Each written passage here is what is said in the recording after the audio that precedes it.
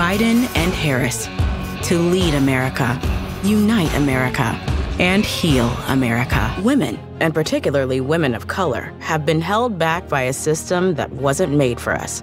But if you look today, you'll see the new face of leadership all around the country. Wealth inequality is worse than it's been in a century. Most Americans now have more debt than assets.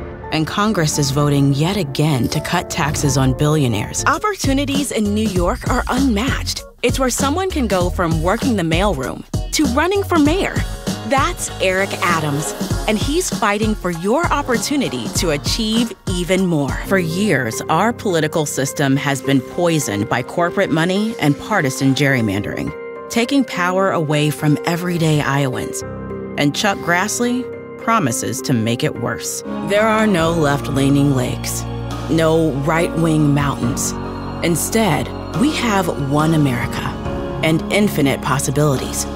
We may not always agree, but there is nothing we can't accomplish if we do it together.